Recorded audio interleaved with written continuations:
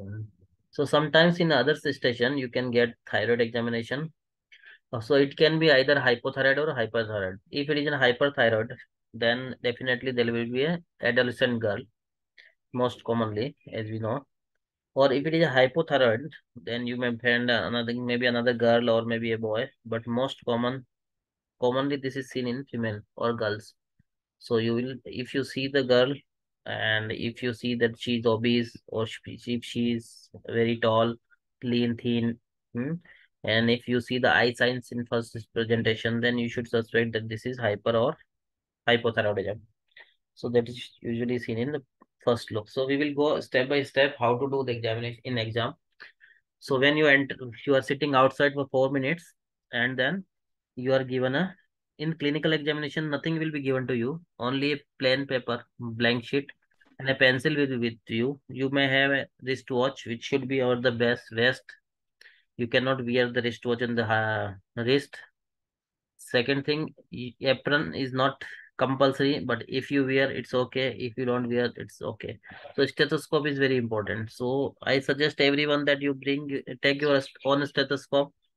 Sometimes if you forget your stethoscope to bring, then they will provide you another stethoscope, and that may not be of good quality. So, and you may not be comfortable with that stethoscope to hear the murmurs or bruit all. So always carry your own stethoscope, hmm? And that should not be no new. Means you are using that stethoscope from last couple of months or like that. Hmm.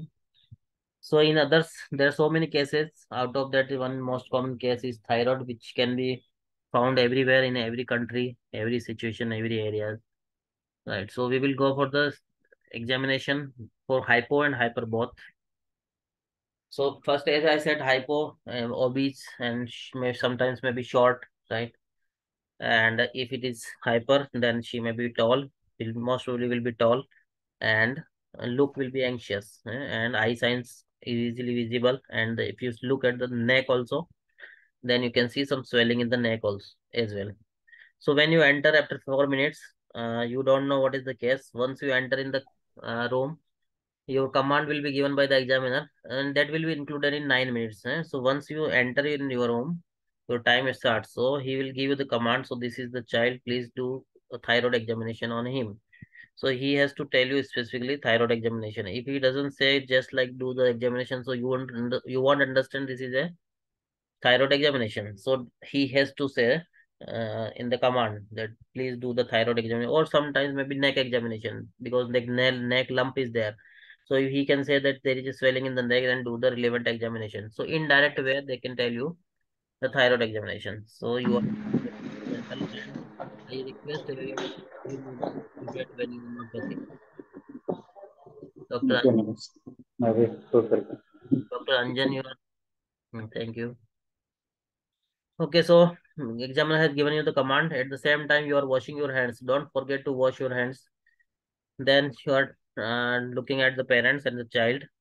So you need to greet to the introduction. So first you say, hello, this is Dr. Pankaj, one of the child doctor or teen doctor, whatever. What is the age? According to the age, you have to tell to the parents, right?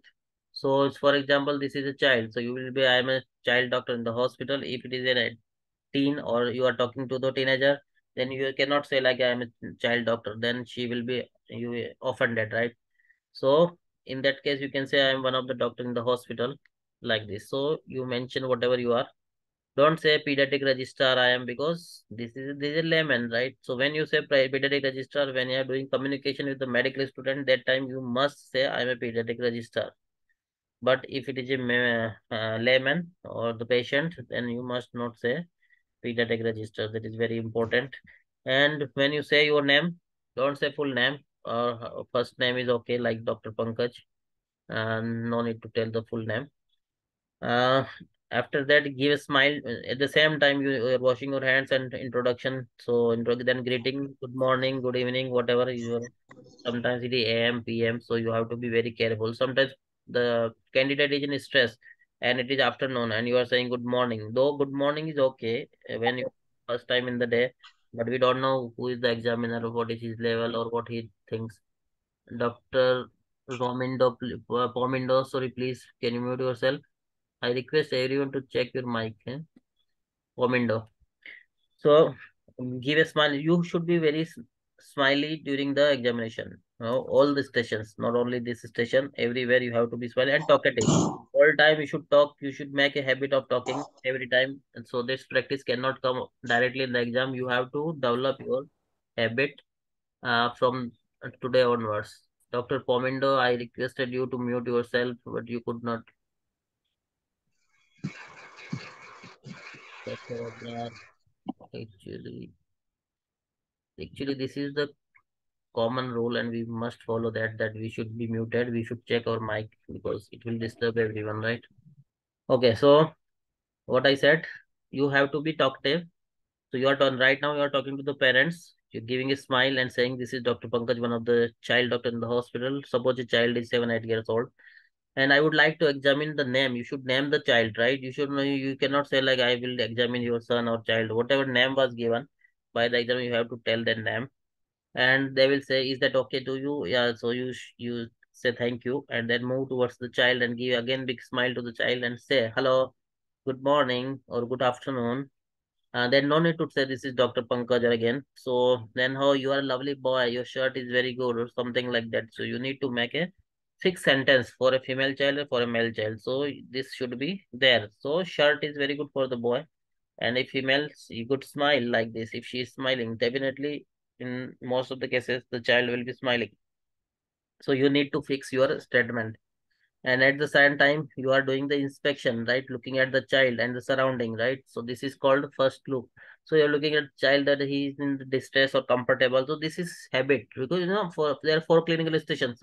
All the in all the 4 clinical stations, initial start 1 or 2 minutes same, so that will be useful for you in every station. So here you are looking at the child and while you are talking to the parents also, then time you are looking at the child means not looking at the child exactly, but you are keeping in mind what this diagnosis can be. So now you are talking to the child and if it is for example MSK station or any other station where you are touching the child very deliberately, most of the time you have to touch the, so you can say that child it is quite grown up, that I would do the some examination. If you finds any pain or difficulty, let me know, please. I will stop or don't say stop or let me know. So that is a good idea. And then start your exam looking. So first look, so inspection you are doing. So you see what is the whether the child is obese or not, whether distress is there or not, whether not in this station but other stations maybe child is dysmorphic, right? Maybe genetic syndrome. So you need to check over the face like Down syndrome, Turner syndrome, Noonan syndrome, Klinefelter syndrome, Marfan syndrome, Russell-Silver syndrome, blah blah. And you must identify the child through the syndrome, right? Like Williams syndrome, where wide smile will be there, wide mouth will be there. Hmm. Uh, so see, I needed to mute someone, so I lost my flow for a second. Okay. So what is the funda? Common funda for all the station? 4D MS. And then 4D. Sorry, 4D MS. So this will be used in almost all stations. No need to, suppose in thyroid, there is no dysmorphic feature. So no need to use 4D, that may be 3D, right? So dimensions, height, weight, and height, weight you can see, or if it is required in the station, you can ask to the examiner, I would like to measure his height or weight. And he will say no. Aku Then, aku follow juga yang ada macam lecturer Indian buat MRCPCH punya kelas. okay, Ya, ha. but we So, should aku tengok juga lah MRCPCH clinical dia. the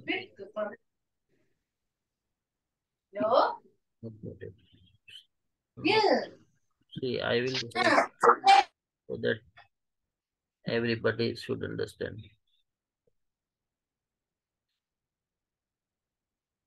Okay.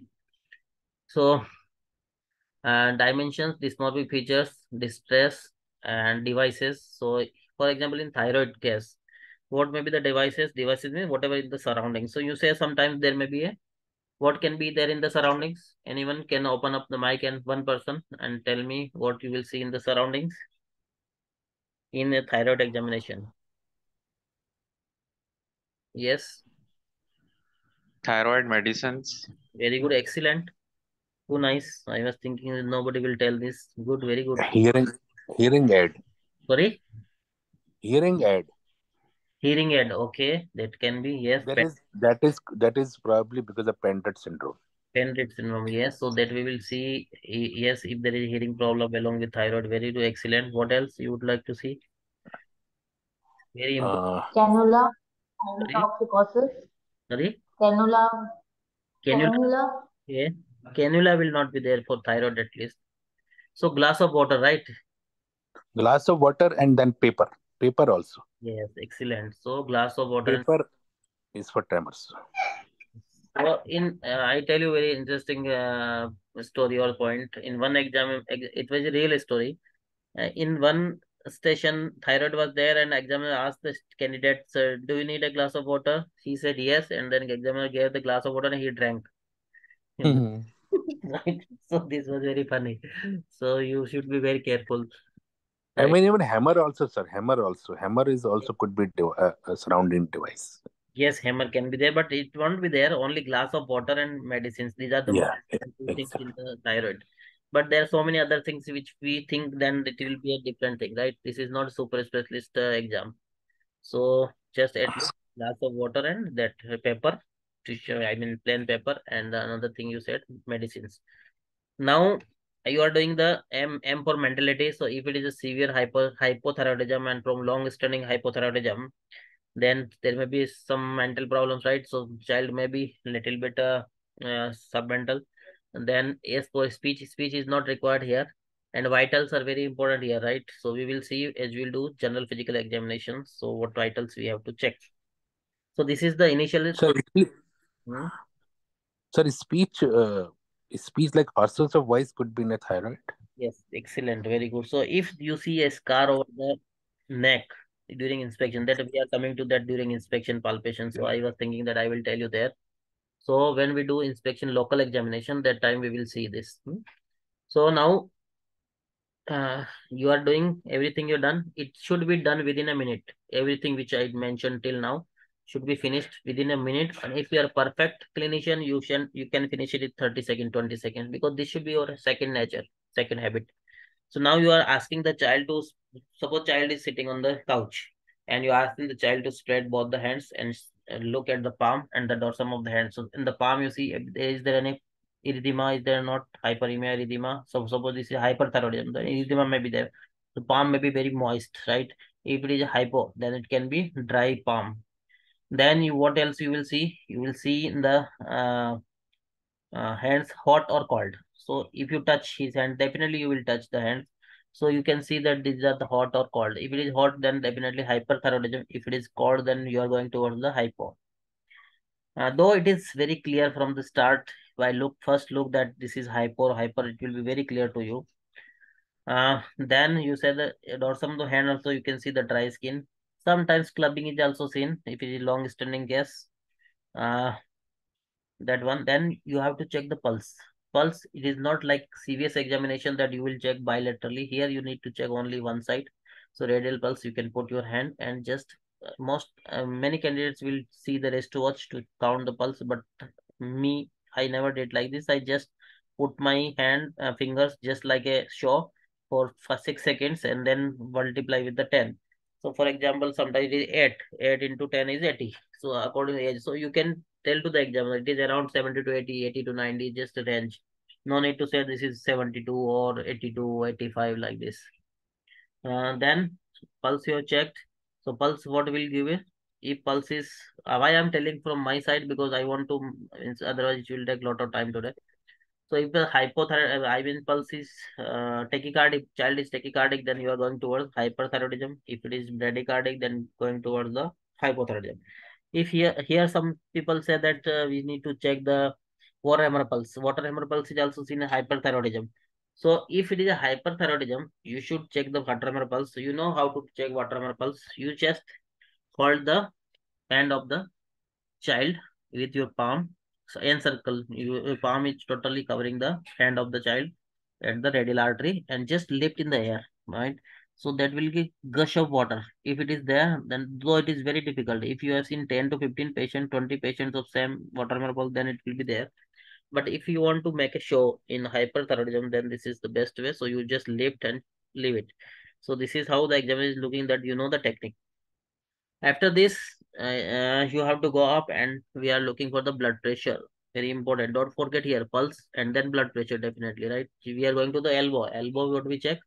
Just above the elbow, uh, blood pressure. So you just offer to the examiner that I would like to check blood pressure. So examiner will say yes or no. Sometimes, very rarely, they can offer you to check the blood pressure if it is available in the room. And if you are given the chance to check the blood pressure, you must be thorough in that, how to check blood pressure. If you are not, then you are gone. Then blood pressure, what we are looking, blood pressure, white blood, pulse pressure, like systolic, diastolic, big gap may be there in hyperthyroidism, right? If it is hypo, then I don't know, but I think it should be low blood pressure, most probably. Uh, then you go up and check if the child is about 10 years, 9 or 10 years, then you should must check about the pubertal signs like axillary hairs. So in if it is a male child or a boy, and then definitely he will be exposed on the upper side of the upper half of the body. So you can easily see that whether axillary hairs or not. If it is a female child, then you should be modest and you need to just inform to the examiner, I would like to check the pubertal signs like axillary hairs. Just tell to the examiner and then he will say no need and go on. Now you are going to the head. So head, what you will see, if we should start from top bottom, sorry, top of the head. So if it is a autoimmune thyroid condition, just like Graves' disease or something, Hashimoto, then you should see the alopecia. Is there an alopecia? Because you autoimmune condition, so alopecia is there or not? Along with that, when you're looking at the child, you should be careful about the vitiligo also. If there is a vitiligo over the face or the neck or of the hands, so that should be in mind. So on the head, you are looking for the alopecia. Then you are coming to the face. Face, what you will see, you are, if it is a very long-standing case of hypothyroidism, then sometimes, not always, then in the child is not taking treatment, then lateral one third of the eyebrows may be lost. But in our countries or in our cases like UK, Asia, I don't think you will find these cases. But if he asks or someone asks in the exam or somewhere, maybe in video station, then you should know that the lateral one third of the eyebrows may be lost. Then now we are looking at the eyes, right? So eye signs are very, very important in thyroid. So there are three, four signs are there in eyes. One is uh, what we call proptosis, right? So you see eyes are coming out. So you check the proptosis from three sides, right? So from the right side, then from the above the head, and then from the left side. So you stand on the right side of the child and see whether this eyeball is coming out. So it is coming out from the, it is crossing the nasal bridge or not.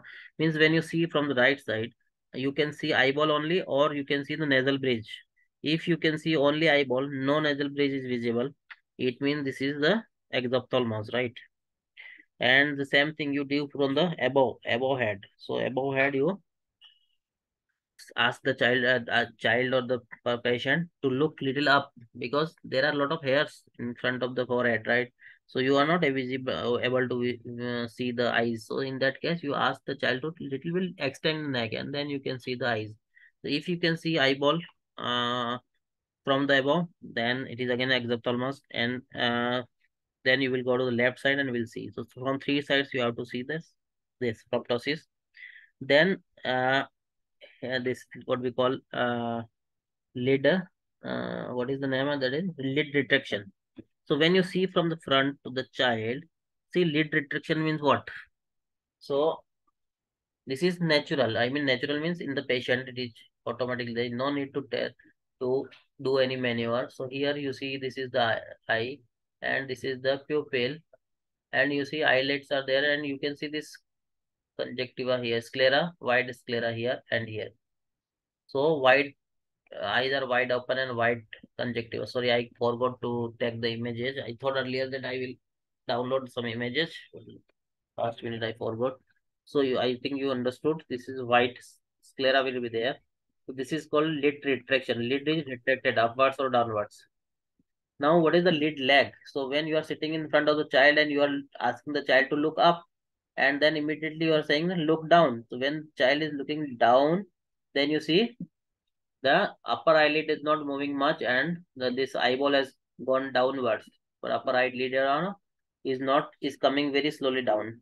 So this is called lid lag. So upper eyelid is lagging with the speed of the eyeball. So this is called lid lag. Then third is first proptosis, second as I said lid retraction, lid lag. Now you have to see ophthalmoplegia. That is called external ophthalmoplegia. So what happens when the eye muscles are weak? So what we do H-shape test, right? You know H-shape we do in cranial examination H. So you put your finger in front of the child in midway. I think it is around half meter or something. So you just move your finger like this, as you know, in cranial like this, then here, like this. These are the H-shape movements of the eyes. So here what are you looking? You're looking for the external ophthalmoplegia. So you want to see, suppose child is moving his head. First, we will instruct him not to move head. But if child has to move the head towards to look your finger like this, so he is moving his head. It means his eye muscles are weak. That's why he is moving head. If eye muscles are not weak, he will not move his head. Only he will move his eyeball only towards this direction, that direction, all the direction. So this is the H test we have to perform. This is along with that you have to do local examination, inspection of the eyes also. Suppose because there is hyperthyroidism, then what may be there? Exposure keratitis may be there because as I said, this is widely open eyes, right? So you need to check exposure keratitis. So though it is very difficult for you without slit lamp examination, but if the child is blinking too much, okay, or some maybe some other clues which you can find and you can suspect, or you can tell to the examiner and that I would like to check the exposure keratitis. Okay, so this was about the eye signs. Now, yeah, before that, I missed one thing when we were checking the hands. That time we should tremors we should check that I missed. So we will ask the child to spread both the hands, and on the dorsum of the hands we will put the two papers in both the hands, dorsum of the hands, and then he will spread both the hands are fully extended position, and then you see a tremors. If the paper is moving, then it is a tremors, right? So there is a fine tremors. So that I missed, and I just now telling you. Now after eyes, yes, he said pendant syndrome. Then you should just look at the ears if there is any hearing aid, so that will be visible, of course. Then we will come to the neck. So now neck, we will do the local examination, right? Local means systemic examination. What we saw, either you can say systemic or you can say local examination. So let me clear this. So suppose this is the neck. Okay. So what you do? First you have to do inspection, right? Inspection of the neck. Then you will do palpation, percussion, and auscultation. So the same way we do in the respiratory system, right? So this is like respiratory system. So inspection, what we will do?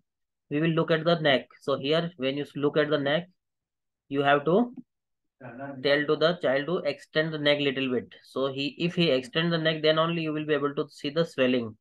So 10 to 20 to 30 degree of extension of neck is required here.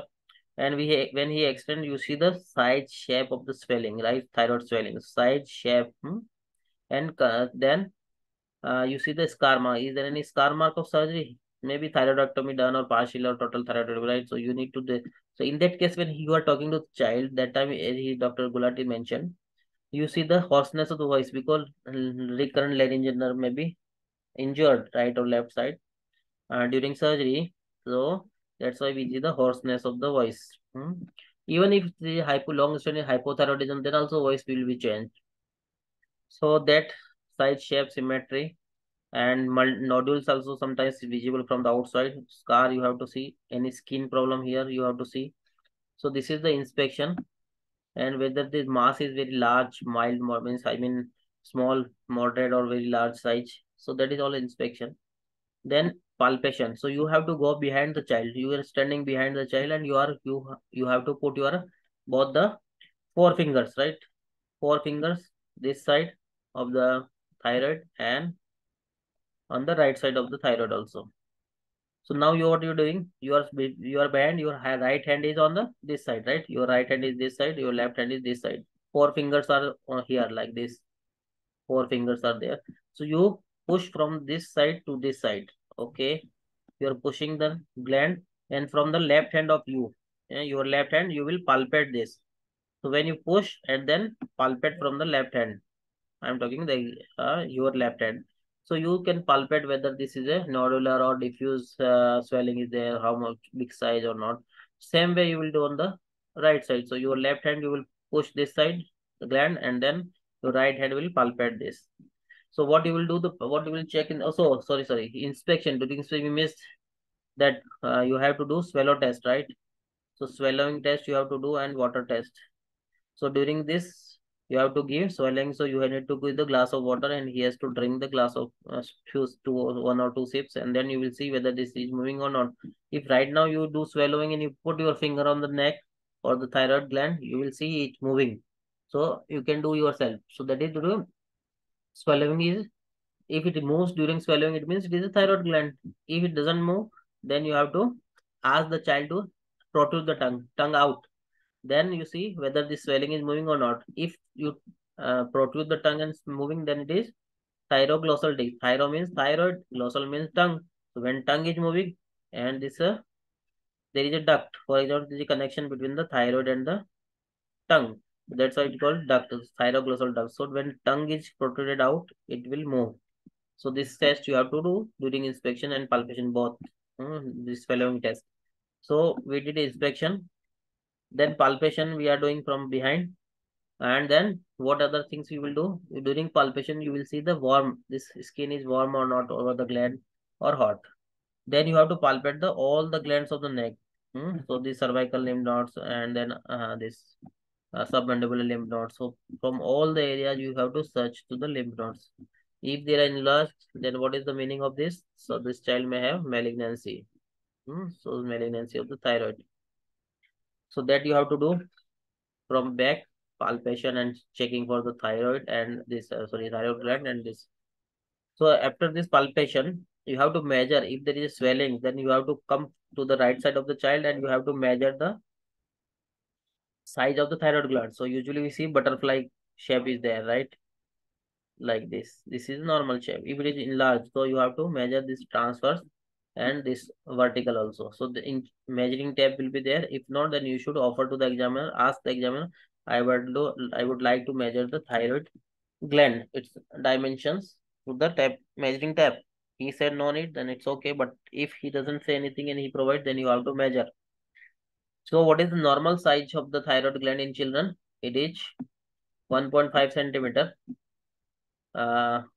in the transverse, like horizontal, 1.5 centimeter. You can remember like half inch. 1.5 centimeter is like this. This is like 3 centimeter. Am I right? So I think this is like this. This is 1.5 or this is 3, or it may be vice versa. I don't remember exactly. So 3 centimeters. So half inch and 1 inch. Okay. So one dimension is half inch, 1 inch, 1 inch. So that you have to remember that is normal. If it is enlarged, then you have to see. Apart from this palpation done, then not palpation done, you have to check the trachea also here. So you have to, when you are on the right side, you have to palpate the trachea at the just above the sternum. So trachea sometimes because of the swelling or mass, trachea is shifted to one or two sides. So that's why we need to check the trachea. So the tracheal palpation is seen in two conditions, two systems. One is the thyroid and another is the respiratory system. If you forget the trachea palpation, then you will lose 1 mark, especially in respiratory system. Here, if the examiner will also forget, then it's okay. But this is the ideal way. You have to check the trachea, whether it is shifted or not, palpation. Then we are going for the percussion, right? So percuss, you have to do. Sometimes this gland is extended below the sternum, right? This is mandibular sternum. So sometimes this gland is extended. So you will percuss here only, not on the gland. Don't do the percussion on the gland. Here only for the retrosternal extension. If there is a dullness, it means the gland has gone down. If it is a resonant knot, a normal knot, then this is not, but it is a part of show. You have to do it. So this is percussion. Percussion will require only these things. Then auscultation. Auscultation, how to do? So slightly extended neck, and the child, ask the child to deep breathe in. So he will do breathe in. Then you put your stethoscope on 4 areas, 4 lobes, like here, here. When he is holding the breath, you have to auscultate. So during holding the breath, you will see there is a bruit. Bruit means flow of the blood. If there is a hyperdynamic flow, then you will listen some blood is flowing through the pipe like this. So that bruit, though this is not seen in the exam or anywhere, but you have to show to the examiner that I know how to take the bruit. So first, many candidates do just directly put the stethoscope and finish. No, you have to ask the child to hold deep breathe in and long breathe, and then hold it and then check, and then you can say slowly release after auscultation. So that is the another thing. So this was the local examination or systemic, whatever you say, systemic examination for the thyroid. What are the 4 areas to describe for auscultation of bruit? 4 areas. Yes, here, here, and here. Actually, I'm not seeing the picture. Okay, okay, this one. Bruit, here in the neck. I made this thyroid separately. Okay, so Hmm. here on neck only you will put the stethoscope 4 places and just show. Hmm? So though Okay, it is okay. just impossible to listen bruit, but you have to show to the examiner. I know this thing. Okay. Okay, so this meeting will end in 3 minutes, and with once we will rejoin the same meeting, same link. So no worries. Apart from this, other things like associations, like plus, what else you will see in the child? So what are the other things you would like to check? Here you will say the my proximal myopathy is there or not. Ankle reflexes are there or not. So reflexes you can see, you can do in the upper limb, lower limb, or wherever. Whether you want to do supinator, biceps, or other jugs. But ideally we do first preferred is ankle reflex because that is the most sensitive reflex. So you ask the child to stand and then put the knee joint and the leg, I mean leg shin on the chair. So your foot is beyond the chair, beyond the border of the chair, and then you are doing with the this checking the reflex with the hammer. So if it is just slowly relaxing, then you see this is a hypothyroidism, right? So that is also again part of show. How to check proximal myopathy? So you ask the child sit on the chair and both the hands spreading in front of you and then stand up. Without using the hands, you have to stand up. If he is able to stand up very easily, then there is a no proximal myopathy in the hip joint, right? For the upper joint, you have to ask whether he is able to comb buttoning and buttoning. That is a theory thing. So that's why we do in the lower limb only. So better you do ankle jerk and the proximal myopathy of the lower limb. So ask him to stand up, both the hands spreading in front of you. So this is proximal myopathy. Then apart from this, you have to do auscultation of the heart. Sometimes hyperthyroid. If it is a hyperthyroidism, you have to do auscultation. Sometimes you can see the uh, palpitation, or I mean palpitation means tachycardia, or patient sometimes complaining I have palpitation. So that's why just put your stethoscope on the heart also when you are doing this bruit. At the same time, you put on the heart apex and finish it. Then you have to go to the lower limb. So lower limb, what will you examine? So first of all, you will examine the pretibial myxedema. Pretibial myxedema. So in the legs, suppose this is the leg, this is the ankle. So you will see the press here, both the side, bilaterally, and see whether this child is having pretibial myxedema or not. So that is another show. Apart from this, you have to uh, tell to the examiner at the end, in order to complete my examination, I would like to check, suppose blood pressure was missed, then you have to offer that I will check the blood pressure. I would plot the child on the appropriate growth chart. Then you can say puberty, I will state the puberty if it is a adolescent girl. Apart from this, you have to see, as I said, in inspection, you had seen alopecia, then vitiligo, right? Sometimes you have to see hyperpigmentation, like sometimes Addison's disease, also autoimmune condition. So once you have done all these things, after that, you have to ask few questions to them before this even. In order to complete, you say before that, you have to take permission from the examiner that I would like to ask few questions. So few questions like whether you like hot or this cold weather, constipation, diarrhea, whether you're sleepy or not, whether your appetite is good or not, whether you're putting on the weight or not. So all these questions